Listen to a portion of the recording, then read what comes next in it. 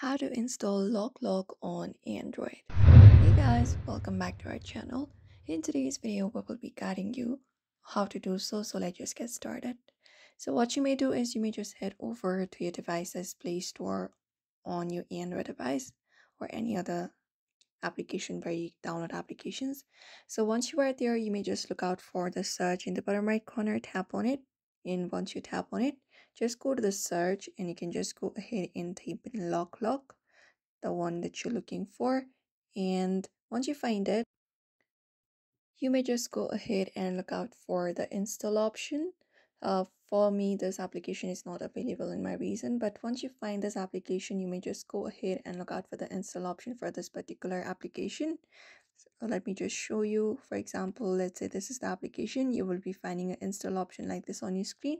You just need to go ahead and tap on this install option and wait for the installation to be completed.